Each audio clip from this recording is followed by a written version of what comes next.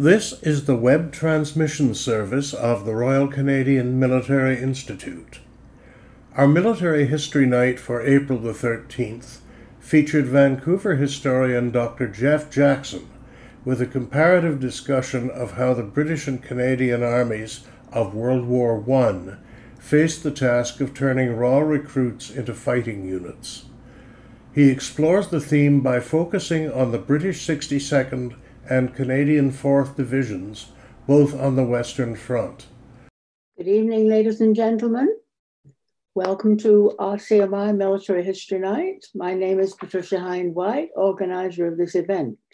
Wednesday, April 13th, 2022, and this presentation will be videotaped for educational purposes. There will be a question and answer period following this presentation for our Zoom participants, and please mute your mic and hold your questions until that time. Guest speaker, Dr. Geoff Jackson, and his topic, the British 62nd and the Canadian 4th Division. Our speaker earned his PhD from the University of Calgary in 2013. He teaches at Mount Royal University in the Humanities Department. He has published numerous articles in the field of strategic studies and the author of 2 books, The Empire on the Western Front and The War Diaries of David Watson. And our speaker has kindly donated one of his book, on the Western Front, to RCMI Library. Thank you very, very much. It'll be very much appreciated. And when Great Britain and the Dominions declared war in Germany in August 1914, they were faced with the formidable challenge of transforming masses of untrained civilian soldiers at home and abroad into competent, coordinated fighting divisions. This lecture focuses on the development of 2 units, Britain's 62nd, 2nd West Riding Division, and the Canadian 4th Division, and to show how the British Expeditionary Force rose to this challenge by turning the spotlight on army formation at the divisional level, and also to call upon into question existing accounts that emphasize the differences between imperial and domestic Dominion armies. So with that, without further ado, ladies and gentlemen, a warm welcome, Geoff, and the floor is yours. Thank you very much. I want to thank the Royal Canadian Military Institute for having me here to give this presentation. So as Pat said, and it's from my book, looking at how did we raise these multi-100,000 man armies from largely a volunteer force? And how did we get them up to being good enough to fight on the Western Front? Now, this book covers from the beginning of both these divisions being raised to the end of the war, and it's a study of what differences there was between a British and Canadian division, and how similar was it because they all fell under the umbrella of the British Expeditionary Force. However, I don't have time to go through a whole book today in 45 minutes. So I'm going to be looking at Vimy Ridge, or the Battle of Arras, which Vimy Ridge is part of.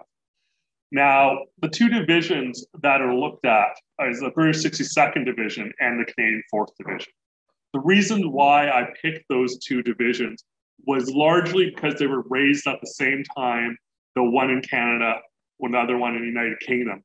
But they were both on the Western Front at the same time, and would have a similar experience from 1917 when they entered the Western Front till the end of the war, 1918, to see how much of a difference there was. And when we're looking at the Battle of Arras, this is a great one for Canadians to look at because there has been dozens of books written on Vimy Ridge.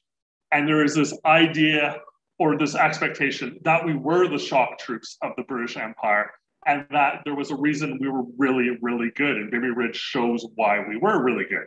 And I absolutely agree with that. However, the more interesting for me, or the question I wanted to analyze, is why were both these volunteer forces Why is there a difference? What made Canadians exceptional? And that's what we will be looking at. The Canadian 4th Division will see fighting at the beginning of the Battle of Arras. Battle of Arras will actually last for about 6 weeks. And the British 62nd will have a very different experience and see fighting at the end of the Battle of Arras. So before we can get into what these divisions are doing here, I'm going to set the scene a bit on what's going on, why this battle's happening, why are we sending in largely raw troops to fight in this absolutely epic war. So by 1917, the war had been going on since 1914. It's 2 years. We are run out of professional soldiers. We have these volunteer forces that are coming up, and now we're doing the heavy lifting. That said, the expectation is every year in the First World War, it was going to be the last year of the war. The other side had to be tired. They had to be exhausted. The resources had to have run out. This is going to come to an end. As one German officer said, moving into the 1917, the war is a struggle between two Welschungen, the Germanic against the Anglo-Saxon. One must win, the other must perish. This photo here is of Canadian troops firing on Vimy Ridge. All right. So, as I just said, the Battle of Arras would last from 9th of April to the 17th of May. Canadians would tack on the 9th of April to the north of the or a northern part of the Battle of Arras. This, though the Canadians would only see fighting for about 5 days, this would cost 159,000 casualties. It's an astronomical number. It's a daily rate of over 4,000 a day. No matter how good you are in the First World War, nothing will come easy. Given the freedom of choice as well, Field Marshal Haig, the commander of the British Expeditionary Force, did not want to fight here. He had all the logistics, he had all the equipment, he had roads and railways that worked a lot better at Ypres. Why they'll go there and fight the Third Battle of Ypres, Passchendaele later in the summer. However, because the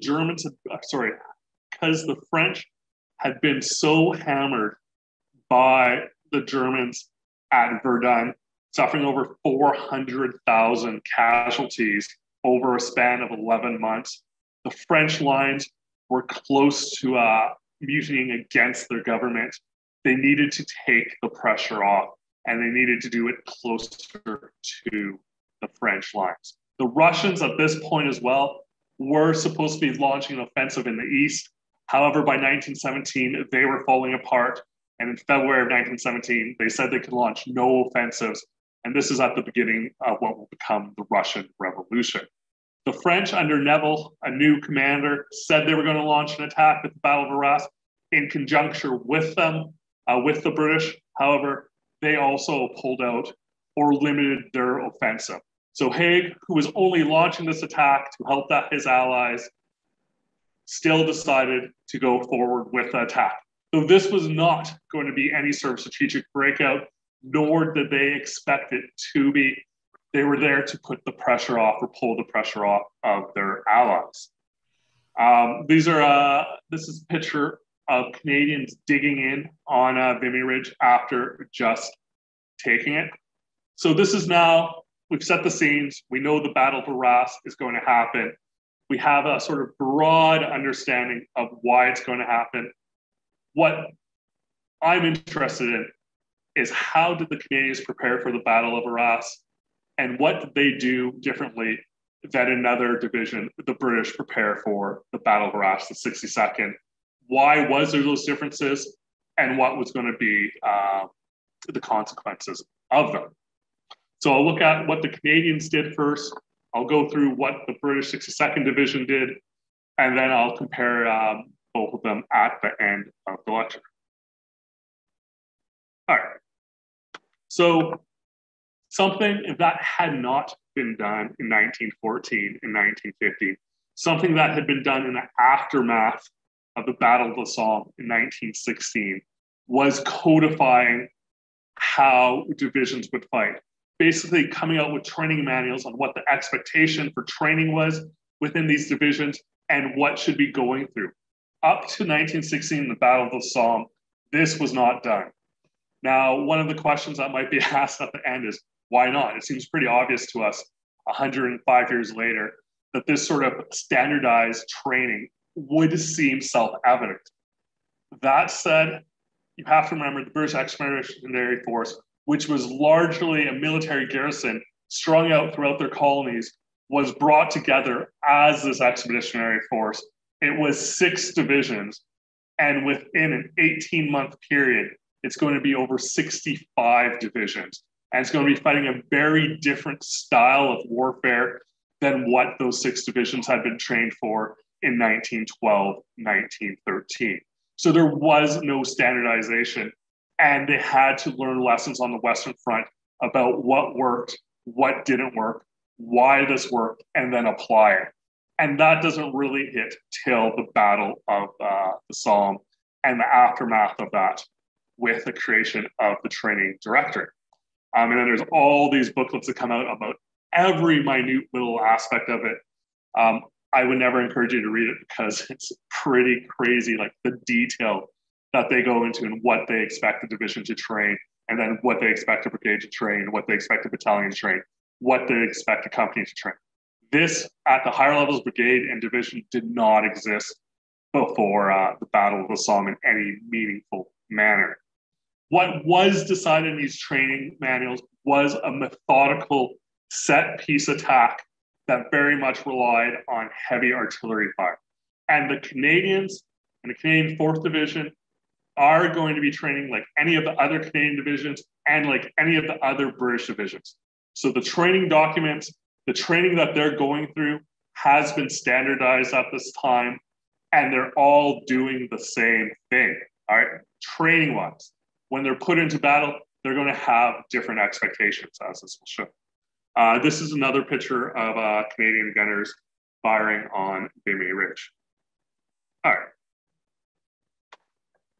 In 1917, the Canadian Corps, led by Julian Byng at this time, is not the elite formation that it'll have its name for in 1918.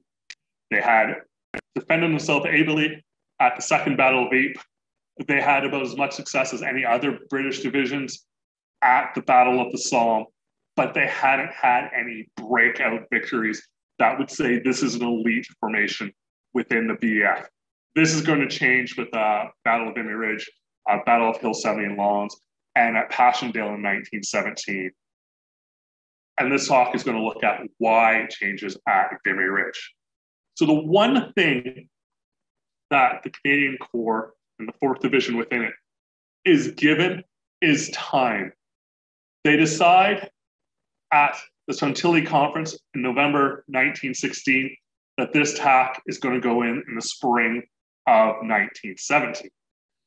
From there, Julian Byng's told the Canadian Corps will be attacking Vimy Ridge. So in January till April, they have 3.5 months basically to prepare for this attack. And they're going to go through the same training manuals codified to do it. They decide that this is going to be a very limited offensive. There's going to be 4 colored lines. Once they get to the last of the colored lines, that's it, they're stopping. There's going to be no strategic breakthrough. There's going to be no thought that maybe we could bring cavalry in if we open up the lines and rush forward. Nope, limited rolling barrage. Canadians will keep up with that rolling barrage. Once they get to the 4th colored line, they are going to stop. Now, the Canadian 4th Division started at the south and north 1st Division, the one that's been there longest at the south, to the north, the Canadian 4th Division, which is new to the Western Front. Saw the tail end of fighting at the Battle of the Somme, but largely has not been on the Western Front for any period of time. Interestingly, and I've not been able to find out why, I've emailed a lot of my colleagues that study this as well. I've tried to go through all the papers about why it is the 4th Division is given the hardest area to attack. Though they're the most junior division on the Western Front, within the Canadians, they have to attack Hill 145 and the Pimple, the most challenging geographical feature on it. And I don't know why they're given that, other than it just goes 1, 2, 3, 4. However, 4th Division gets the hardest nut. Their divisional commander is David Watson. He was a journalist and an editor of the Quebec Chronicle. It was a conservative political mouthpiece in Quebec. It was an Anglophone paper. So though Quebec City at this time is the 4th largest city in Canada, which I find crazy looking back in the 21st century, and it is the largest English-speaking paper within Quebec City, it's not incredibly prominent outside of Quebec City. That said, he made the right friends with Sir Sam Hughes, with Beaverbrook. He shows that he's an able colonel at the Second Battle of Ypres, and he's promoted. And because the Canadian Corps is going from this idea of one division of 20,000 to over 100,000, he's seen as able, he has the right political peerage. He is commanding the 4th Division at this point. The German defenders at Vimy Ridge are going to be in a lot tougher situation than in other areas of the Battle of Arras. If they lose Vimy Ridge, they're not going to be able to send in reinforcements. That said, Vimy Ridge is a very defensible place, but because it's on a ridge and it drops off the other side, reinforcements can't get back up there as quickly as possible. The reserve divisions of German forces were 24 kilometers away. Canadian artillery is going to be absolutely hammering Vimy Ridge in the weeks leading up to it. And it's also heavily reinforced with British artillery. So this is not just a Canadian attack going in. They start shelling Vimy Ridge itself on March 20th. And for the next 19, 20 days, constantly shelling it, sending over 1.6 million shells onto Vimy Ridge. As one officer said, whereas the ground of the Somme battlefield appeared to suffer from smallpox, Vimy Ridge, at the conclusion of the bombardment, had confluent smallpox. This area was absolutely hammered. All right. So another thing that is going to change that comes from these training manuals I was talking about at the beginning of this lecture, where they're going to have different sections. Instead of having jack of all trades soldiers that could do everything, they were going to make specific units that would be going there. They were going to make large scale models of what they would be fighting and what ground they would be taking. Unlike in previous instances, all the troops would be walking through this. This is one of the ones on Vimy Ridge, and showing where they were going, what their objective was, so that every soldier from the private to the major general knew very clearly where they were going, what their goal was, what they were going to achieve, and they were going to stop.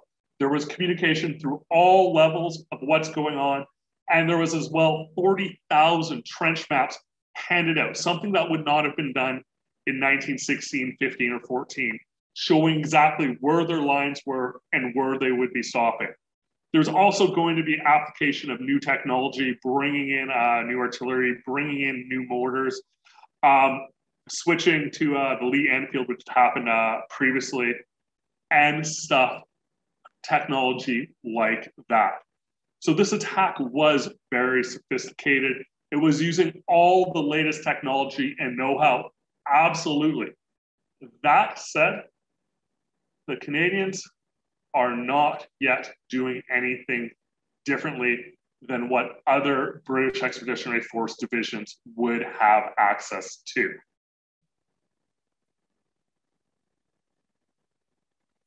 All right, so because they had a lot of time to prepare for the attack on Vimy Ridge, there's going to be tunnel excavations.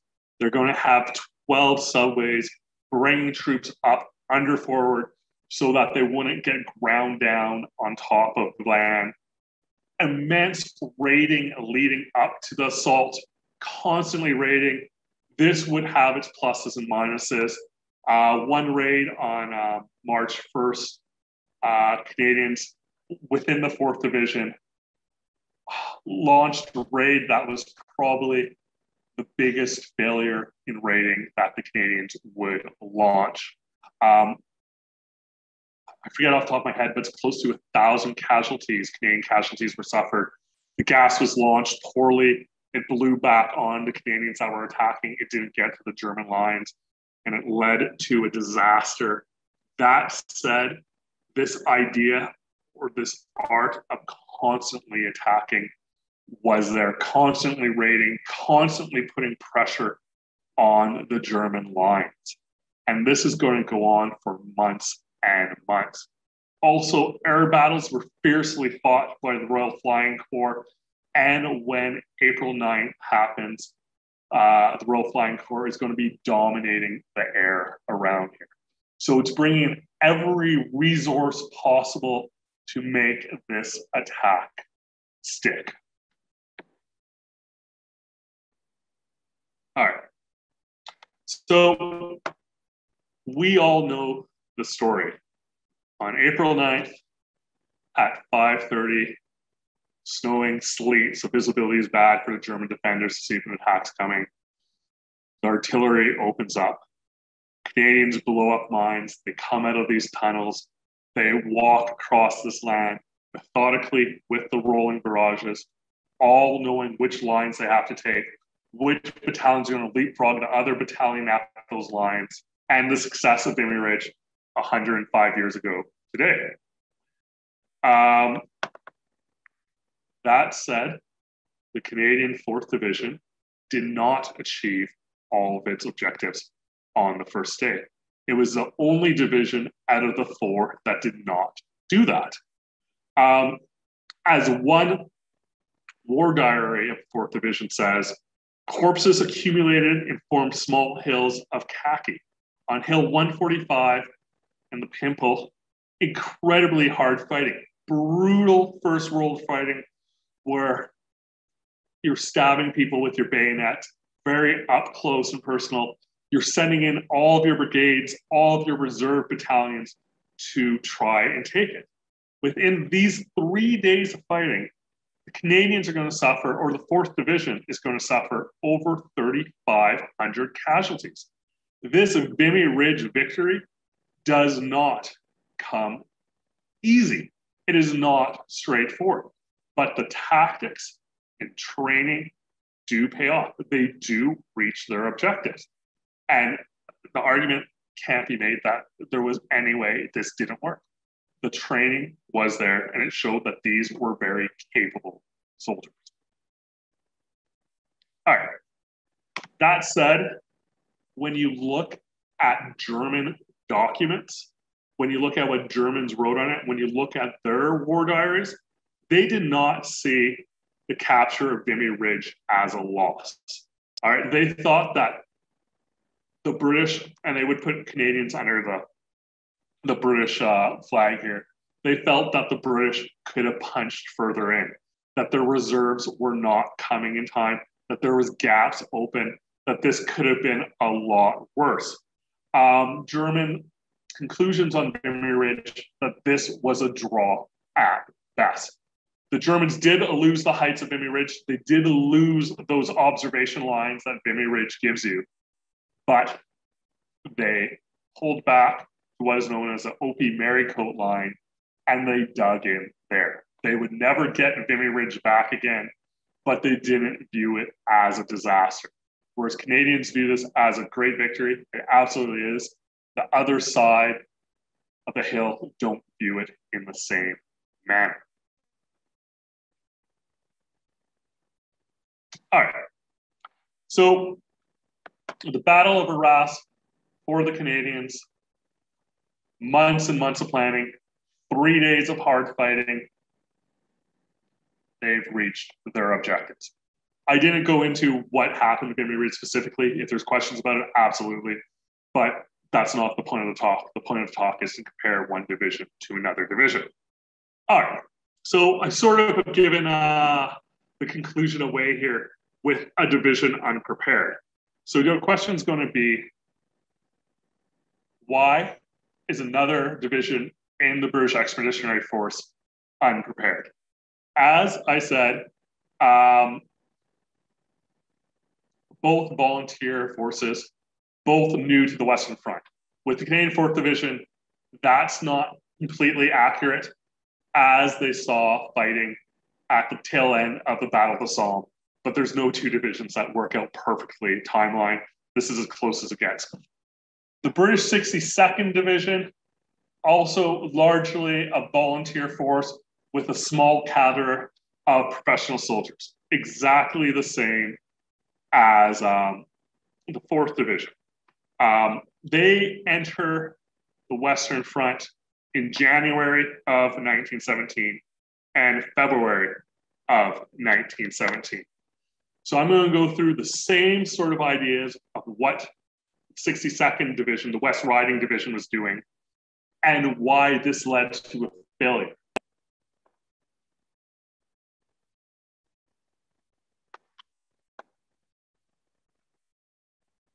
So in the aftermath of Vimy Ridge, in April 14th, 15, 16,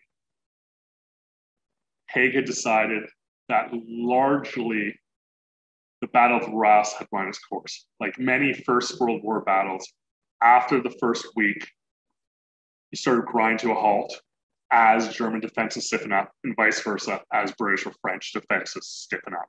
If you're going to make any headway, other than in 1918, in the last 100 days, it's going to happen within the first week.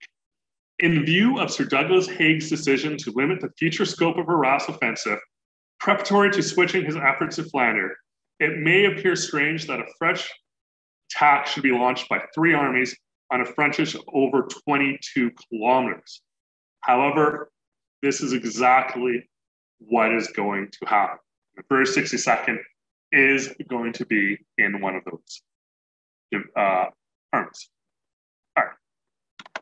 So at the same time as the Battle of Vimy Ridge is raising, Bullecourt, if you can see at the bottom of this map here, is happening as well. And the 62nd Division is taking part. However, the sophistication and training that we saw for Vimy Ridge, the preparation, the months and months of planning, the weeks upon weeks of artillery fire, the constant raiding did not happen for Bullecourt. They had not, 62nd Division had not been incorporating new training doctrine like the Canadian 4th Division has. And the reason wasn't that they missed out on it, just that British divisions are going to be used differently. The Canadians were within the Canadian Corps, and they wouldn't be moved around. They would always fight within the core of those 4 divisions. That is not the same for the 62nd Division. Throughout the war, the 62nd Division will be in dozens of different corps and with dozens of different units playing a lot of different roles. That from building roads to launching quick attacks to defending areas, say during the March Offensive of 1918. They're not going to move as a corps, they're not going to function as a corps, and they're not going to know their fellow divisions that are next to them. Because you have so many different divisions, 65 within the British Expeditionary Force, they're not going to codify them and put them in one corps. They're going to move them depending on how the corps is doing or what the corps is planning to do. Or if one division needs to be pulled out of the line, you're just going to stick another division in there. So they did not have the time to train because they'd been doing a lot of other roles. So the sophistication and training for Bullecourt was not there. The soldiers did not know what their goals were. They did not walk over 1/5 models of Bullecourt. They had not trained on dummy courses, nor were the officers and men clear to the same degree as Canadian 4th Division on what lines to take or why to take it. They did not have time to incorporate these new lessons. So the British 62nd, I'm going to be looking at their second attack in Bullecourt. They did have the first attack in Bullecourt that happened at the same time as Vimy Ridge. They were supposed to go over with Australian divisions. However, before the night of the attack started, the Australian divisions decided that they weren't going to attack, or decided that they couldn't launch this attack. And they told the British 62nd Division 25 minutes after they had launched their attack that they were not going to be attacking. So the British 62nd Division first waves were absolutely wiped out. And there was very hard feelings in the 62nd Division towards the Australians. And if you read the private papers of individuals that were there, they absolutely despise the Australians. I would say, understandably, if I was told that there's going to be people on either front of me going forward in 25 minutes into attack, I was told that there's going to be zero of that support going forward with me. That said, they had been given 5 days to prepare for this attack, not months. So when they came back out of the line, they were told that they were still going to be holding the line and that there might be another attack coming at Bullecourt. However, they were not going to be training in the same detail. It wasn't necessarily that an attack was going in, so they didn't do that constant raiding that was happening. What they were really trying to do was sort through the amount of casualties they had suffered, try to bring the men out of the line as much as possible to give them a rest. There wasn't this artillery preparation to the same degrees. Though patrols were always constant, the wires were not properly cut, nor was there this impetus from leadership of this happening. The divisional commander of the 62nd Division was Walter Brathwaite. He was GSO 1 for Ian Hamilton down at Gallipoli. He was a career soldier. He had fought in Afghanistan. He had fought in Africa. He was a competent leader by all accounts, a professional soldier, gone to staff college in India. He thought after Gallipoli disaster that he was done as a commander. However, his wife was friends with Sir Douglas Haig's wife. I have no idea if that favoritism played anything or not.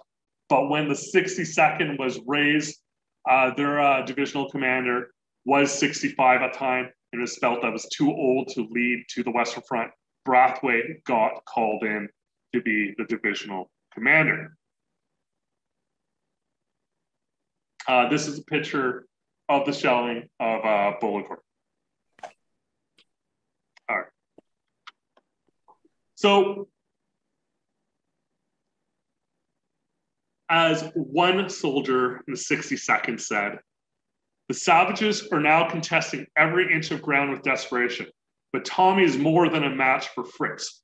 A long consultation with General Brathwaite this evening.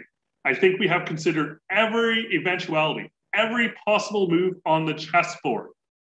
This officer here, writing in his diary, sounds very confident about what's about to happen, all right? However, this sort of preparation is not to the same degree as what the Canadian 4th Division had.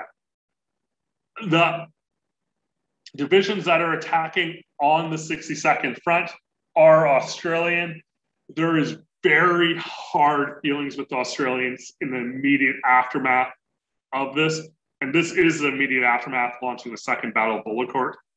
The divisions that the 62nd will be facing, the 27th Württemberg Division, was considered one of Germany's elite divisions. The divisions holding Vimy Ridge for the Germans was not considered elite. There was very poor coordination between corps commanders and division. Banachet, the British corps commander, sort of took it as self-evident that the 62nd Division would know where to go, what to do, what the objectives were, and he took that as self-evidence for the other British divisions on either flank, as well as the Australian divisions. So there's not a lot of communications, first of all, between the divisions, and there's not a lot of communications between the division and corps, something that the Canadian Corps does not have the same issue with. They would be advancing about the same distance as the Canadians, 2,400 meters, to the fabled Hindenburg Line. a much more defensive structure than what was on Vimy Ridge. That said, the geography here is a lot flatter and less grueling than at Vimy Ridge. So basically, we have a picture here of where the 62nd Division would be launching their attack from, and Bullecourt. That's where they had to make it in that day on May 3rd, 1917. They had to make it to the town there. Now, obviously, this is a picture taken in the 21st century. This would be belts and belts of barbed wire across there, trenches across here, as well as German pillboxes interspersed between there, and mutual enfilade fire going all the way across. As well, the Germans are dug in, have heavy artillery here, firing and absolutely hammering the British lines as they've seen what's been going on with the launch of the Battle of Arras on April 9th. They're 3 weeks into it now. They know that attacks are continuing along this front. All right. So as you could see here by this map down here, I put none of the 62nd brigades or battalions meet any of their objectives. All brigades failed to make it past the first line of German defenses. So not even where the Canadians got way past the first line. The attack began to crumble almost immediately when junior officers began to suffer casualties. The British 62nd soldiers dug down or went back to the beginning lines. Some officers actually had to whip out the revolver and say, I'm going to shoot you if you're not moving forward. So pretty desperate times, though none of those officers did. One of them did bring out his revolver to try to motivate his man, was killed by an artillery shell. But it seemed that the morale of the 62nd burst. The interviews afterwards, after battle reports, interviewing the soldiers said they didn't know where to go. They didn't know where the attack was going. There was no communication about what was going on their flanks or how this attack was going to work. Not all attacks at Bullecourt failed. If you can see to the right there, the green, those are Australian battalions. They get a foothold in Bullecourt, but it's very tenuous. And by the end of the day, they have to pull back as well. But they did get through the first line, where the 62nd didn't. Whereas the Canadian 4th Division, in 3 days of intense fighting, suffer 3,400 casualties. The 62nd Division, within the first 3 hours, suffer close to that, about 3,000 casualties. Their attack is largely over. All right. So in the aftermath, generals have to justify what happened. They have to explain what happened, and they have to come up with new strategies. The difficulties of this attack were beyond the capacity of the platoon commanders to control, though many showed great individual gallantry. The individual soldiers, left largely to his own initiative, apparently lost all power to exercise it. The result was a failure, and a costly failure. Absolutely poor communication between junior officers and their men, between senior officers and their men, between divisional commanders and their men, between divisional commanders and divisional commanders, and between corps commander and the divisional commanders. There was an overconfidence, both in the 62nd Division and within the 5th Corps, which the British 2nd Division were in, of what was going to happen and why it was going to happen. There was an artillery failure. The guns were not ranged in, nor did they fire the same amount of shells and destroy the land in the same way that happened at Vimy Ridge. As one officer who fought throughout the First World War said, 2nd Bullecourt has had the reputation of a killing match, typifying trench warfare at its most murderous. Incomplete training. The attack was launched at night. Vimy Ridge attack was attacked as the sun was coming up. Distance was too far. Leadership failed. Other elite British divisions as well 52nd and 51st Highland Division also failed to reach their objectives.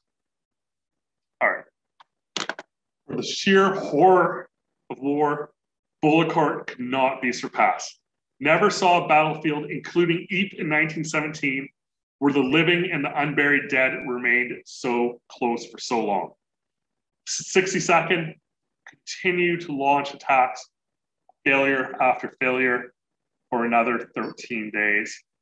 The casualties at the end were over 4,000. All right, so throughout my book, so throughout every chapter, I have similar comparables. Not everything can be apples to apples. Sometimes there's apples to oranges, and it's not fair to compare what's going on. All right, one thing you can compare is results. Did the Canadian 4th Division take their goals? Yes, it took 3 days, but they got Vimy Ridge. Did the British take Bullecourt? No, they could not do that. Preparation time. One had 4 months to prepare. The other one had 5 days. So that sort of training or that was needed is not there. Artillery support, once again, not similar. British 62nd got a lot less artillery support. Soldiers' knowledge, also not there. Goes to the training, goes to what the goals are, objectives are. The Canadian 4th Division got a lot more than the British 62nd. Leadership, the leadership with the Canadians seems a lot stronger than what the British 62nd had in May of 1917. German forces, the divisions, as Germans ranked them at the Bullecourt, they were a lot better divisions than what the German divisions were at Vimy Ridge.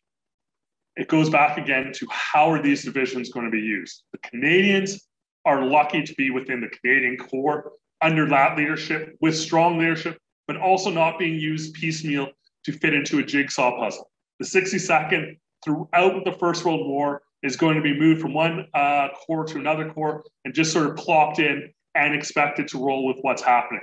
The Canadian Corps will never have that sort of rapid reaction where they have to launch an attack without preparatory time, especially 1917 after. All right, that is my talk. I think I'm pretty close to 45 minutes. Do you have any questions at all? I got 2 in the audience here. I'll take the first one, yeah? If I may, you didn't get into the training. You said they're working basically on the same thing. Yeah. But were there different attitudes in the way those were applied between the British force and the Canadian force? It doesn't seem that there was different attitudes. The 62nd didn't get time to train for Bullecourt, obviously, but when they have to rebuild after this in the summer of 1917, and they do the same training. When the Canadians are training in the summer of 1917 before Lawns and Hill 70, and you're looking at the British 62nd training, they're doing the same things, basically the same time on each of the days. But the British are going to be training, and then they have to go build a road, and then they go to a new corps, and they have to do that. Whereas Canadians are going to be settled somewhere in the line for months on end, where they still have to do all that other stuff as well, but it's in the same area, and they do get to train, and they get that stability there.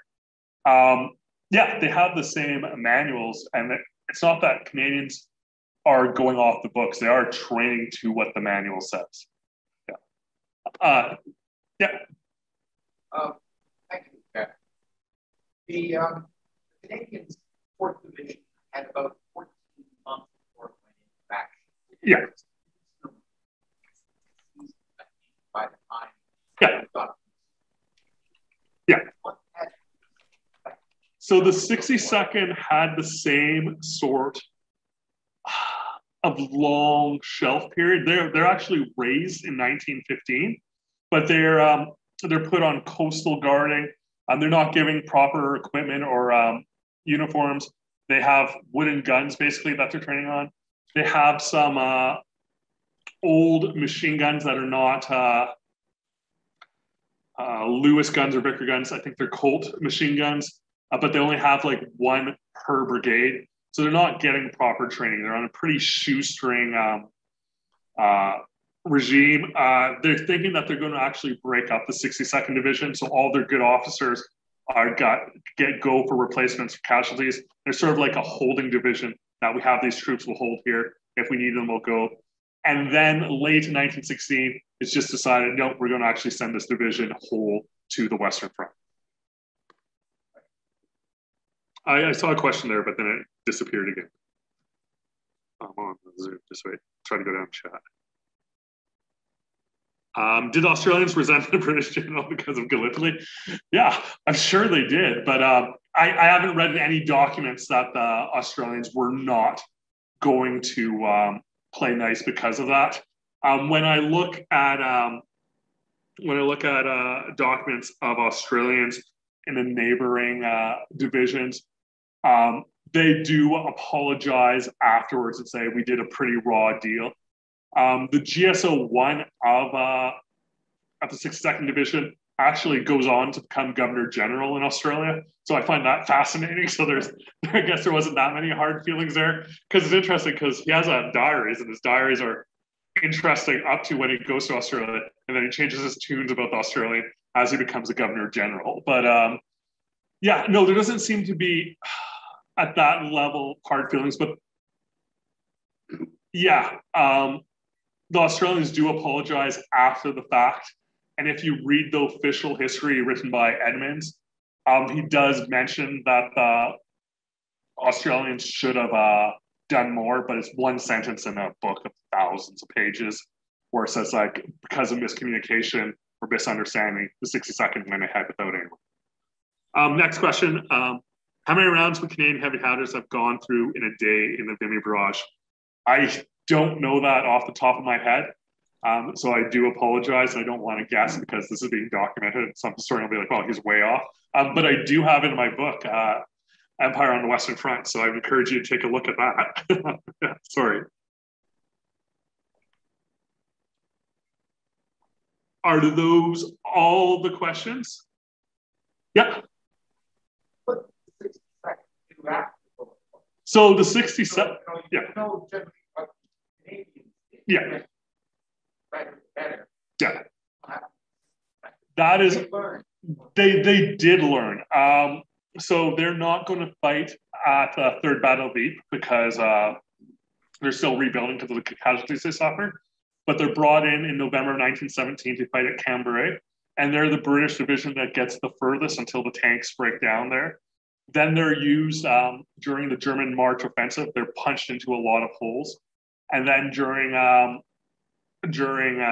summer of 1918, they sea fighting at the Second Battle of the Marne with American forces.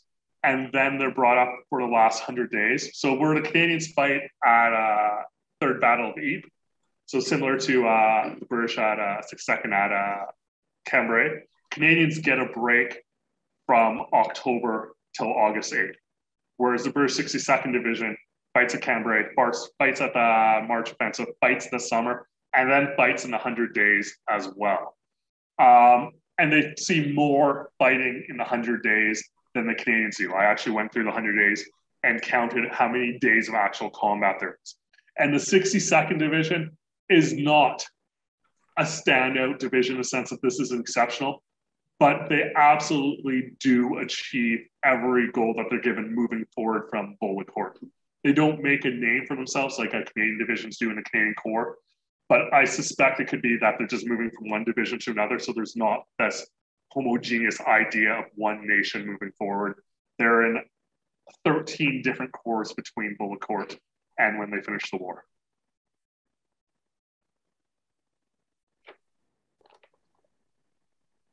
Yeah, Tony, that's a great question or analysis. Yeah, because they did limit the advance to the top of Vimy, and there was no breakthrough beyond that. So that's where the Germans come up with this idea that it wasn't a loss. And there's a great paper written on it in a Canadian Military History Journal. It's a free academic journal that you could access. Just look at the German perspective of Vimy Ridge, and it goes into detail on how the Germans said it. And it's from historian that's gone through all of the German primary documents looking at it. So it's a fantastic resource if you want more on it. Yeah, and there's another question. Perhaps 62nd were given worse jobs because best divisions being used to enhance chance of victory against lesser German troops. Yeah, that was an interesting idea that I had as well, to save the shock forces for that. And that's exactly what happened with the Canadians. Both divisions at the beginning of 1917, I looked at just the Battle of Arras, were about 20,000 troops. By 1918, because of casualties, British division had actually shrunk to 15,000 troops, whereas Canadian Corps broke up the 5th Division, and a Canadian division actually grew to 25,000 troops. So there's about a 10,000 troop difference between the two divisions in 1918. So when you're using a Canadian division, it's packing a more significant punch just because it has 10,000 more troops. Now, when you look at British Division 62nd, to say the 51st Highlander Division, who was seen as one of the exceptional divisions of the First World War, and you look at what they did or how they were used, it's very similar. The goals that they achieve or how they achieve it are also very similar. Yeah. Yeah. I'd like to know something that's through the picture. Yeah. 4th Division on the left end of the ridge. Yeah. Had the hardest time. Yeah. Yeah. My understanding is that one of the battalions raised by the Canadian Grenadier Guards in Montreal, their commanding officer did not want the artillery in front because he thought that would make it very hard to get through. Consequently, the Germans were ready in that point. Yeah. And the battalion suffered very high casualties compared to the ones on either side. I have not heard that when and I did look at all the battalions specifically just to see what they said. But when I look at the brigade artillery plans, 11th, 12th, and 10th, they're shelling everything. So it doesn't seem that there's a gap or area that a colonel would have gone around. One thing that Byng was very good at, and that Curry was also very good at, was knowing the plans. And I mean this as a positive, micromanaging all the plans to know that there's a consistency in a format to them that is all the same. All right, next question here, sorry. Communication good at all levels.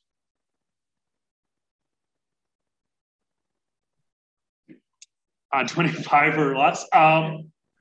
They had great communication. They had runners that knew where to go. They were using all different tools. They had great spotters in planes when the planes were flying. And the Canadians at Vimy Ridge especially had amazing logistics. Now, one of the things that I like to look at is Canadians were great at Vimy Ridge, but they had 4 months to prepare. When you look at Canadians in the last 100 days, when they're fighting at Amiens and then they're moved to another area and they're moved to another area, and they have to take the Hindenburg lines or they have to take the Canal du Nord, and they haven't had months of training on these lines, they're still great at communication. They have become very proficient at launching these large set piece battles very rapidly. And the argument back could be, well, the German defenses aren't that good anymore. German morale is not that good anymore. These are still the Hindenburg line. There's still machine gun posts. There's still people manning all these. And yet the Canadians put it together. So the Canadians at 1917, I think, are at the beginning of their learning curve as a corps on how to use it effectively. And Canadians were held back to be used as shock troops because of how robust their divisions were. Yeah, is that any other questions? All right, well, thank you very much. Thank you on Zoom for joining me. I have really enjoyed having this opportunity. I just want to thank the Royal Canadian Military Institute again for giving me this opportunity. And thank you for joining me this evening. Good night. Thank you very much, Geoff, for a truly amazing in-depth analysis presentation from a time in history of which now there's no living accounts or witnesses. Yeah. Say war is hell, and whole generations, both sides, were either lost or maimed for life. Yeah. So it really brings it home, you know, really war is hell. Now, at this time, I would like to present you with a gift of appreciation, but I'm unable to do so. So I call upon RCMI Vice President Mike Clary to present your thank you gift for me. Well, thank you very much. It's very kind of you. And Thank you very for much. having me. Wonderful talk. Yeah, thank you. Thank you very much. Oh, thank you very, very much, Geoff. And at this time, I would like to thank the behind-the-scenes team of RCMI for their support this evening, without which this presentation would not be possible. Thank you all. And a special thank you to our Zoom host, Thanuja, and Eric Morse, who, along with his numerous other RCMI responsibilities, produces the RCMI event videos. And with that, ladies and gentlemen, thank you for your participation. And thank you once again, Geoff, for a truly outstanding presentation. And I wish you a safe journey home to beautiful British Columbia. And I now declare this meeting ended. This has been another in our series of webcasts produced by the Royal Canadian Military Institute in Toronto as a public educational service. You can find news of upcoming events and links to our webcast archives at www.rcmi.org. On behalf of the RCMI, this is Eric Morse saying goodbye for now, and thank you for joining us.